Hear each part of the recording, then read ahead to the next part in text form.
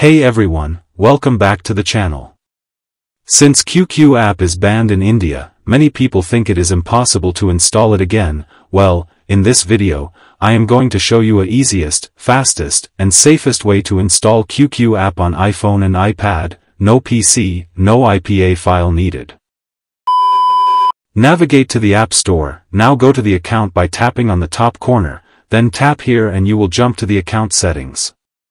Now go to the country and region option. After that, tap on the search bar and search for the China country. Once select it, then hit continue, and at the last, hit agree. Once you reach here, first tap on the none option. After that, we have to enter a random address of the China country, but one thing keep in the mind, enter correct address, and correct postcode of the selected city. Once you enter all the details correctly, hit done button. Now go to home page of the App Store, and search for the QQ app, and boom, the QQ app is now available in your country.